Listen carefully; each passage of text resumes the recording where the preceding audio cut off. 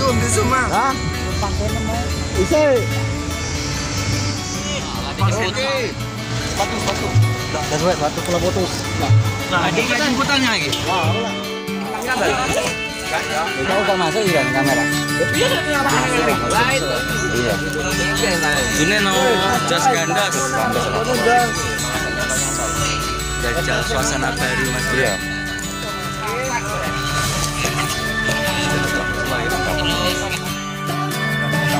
Innaka antal wahhab. Rabbana atina fid dunya hasanah wa fil akhirati hasanah wa qina azabannar. Wa sallallahu ala sayyidina Muhammad wa ala alihi wa sahbihi wa sallam. Subhana rabbika rabbil izzati amma yasifun. Wassalamun alal mursalin walhamdulillahi rabbil alamin. Assalamualaikum warahmatullahi wabarakatuh. Waalaikumsalam. Amin ya rabbal alamin. Semoga dengan kita sama-sama berdoa dilancarkan juga segala urusan dan acara kita pada hari ini, dan juga semoga jackpot toman.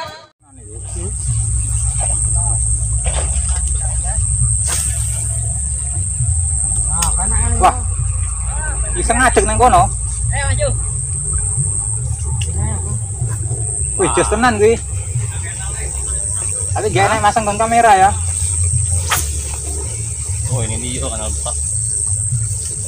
Apa Mas kayu wi?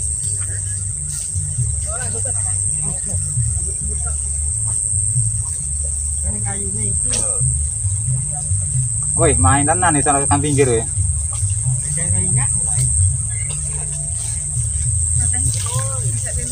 Masya Allah.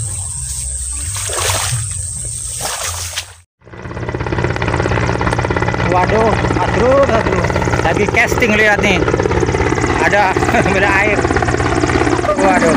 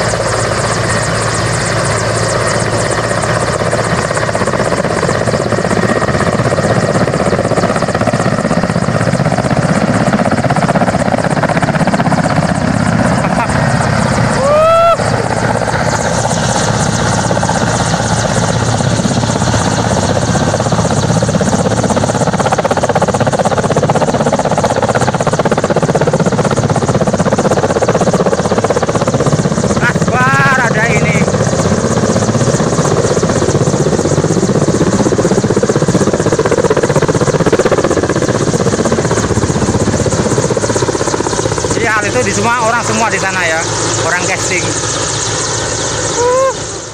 Ketujuh dengan ukuran ikan 41 cm jatuh kepada Mas No dari MMPT. Itu loh, dari tadi ditungguin loh. Sing rame tolak tepuk tangan, ben ketok rame tenanan.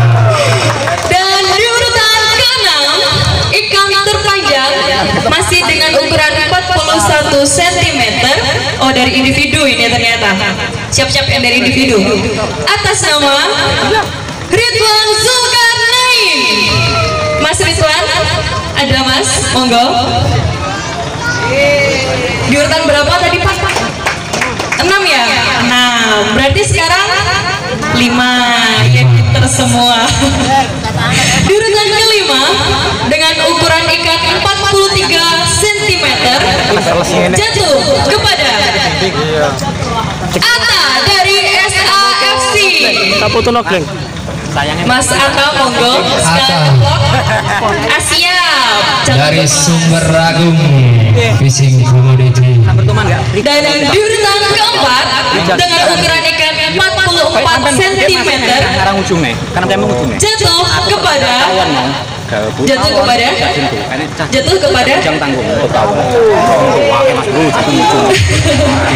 Dedi dari KSA.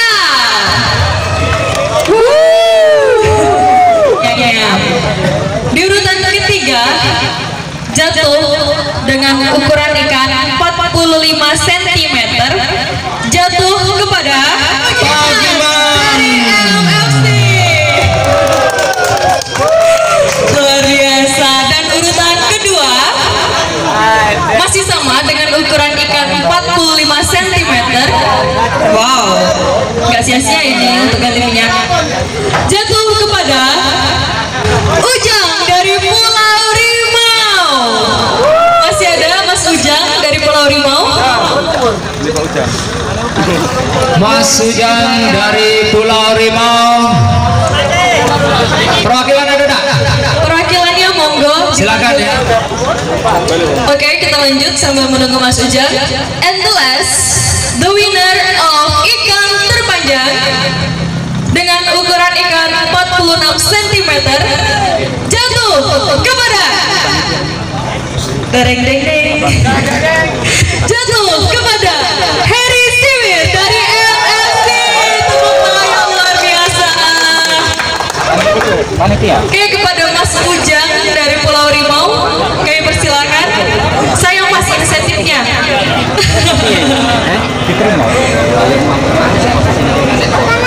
Dan kepada Bapak Kades Desa Bapak Kades Desa Karya Maju, Bapak Yas Budaya, kami persilakan untuk membagikan hadiah dibantu dengan panitia.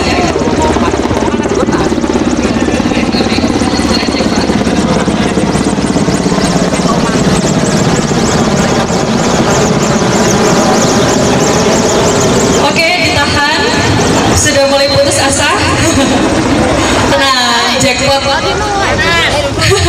Sabar masih. Saya memang masih kayu, dia macak boleh aja YouTube.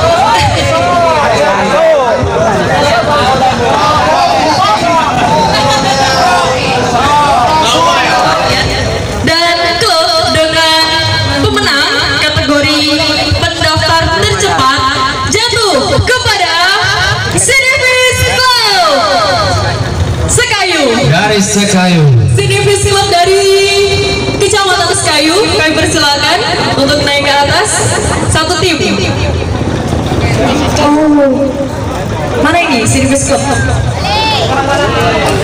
Aduh, sayang banget. Oke, nggak apa-apa.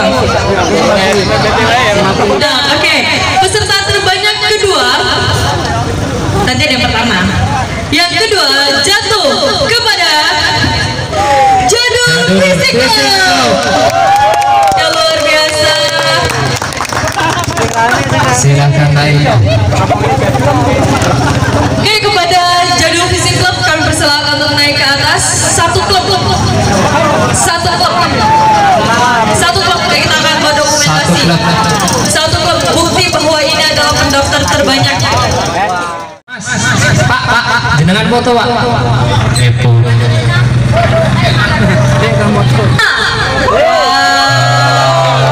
Komunitas terbanyak pertama jatuh kepada siapa? Jatuh kepada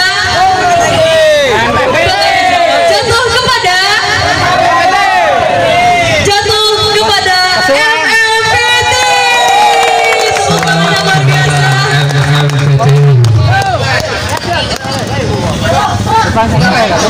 Perwakilan satu ya. Sampai nih Pak. Turun Pak Bongi Mas. Luar biasa deh. Satu aja ya. Dari Mendis ke Keluang berapa jam Pak perjalanan? 8 jam. 3 jam.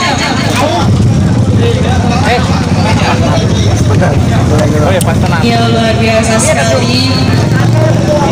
Dan sedikit information. Wow. Jackpot, oh lupa jackpot. Jackpot dapat tambahan. Baru saja panitia bisikan. Dapat tambahan cuan. Ya siap-siap yang dapat jackpot. Jangan lupa sawer saya. Oke. Nanti mungkin di akhir acara Pak kita penutupan. Semoga dengan acara ini silaturahmi dan kekompakan kita semakin terjaga dan semakin erat dengan satu joran juta kawan. Salam joran melengkung.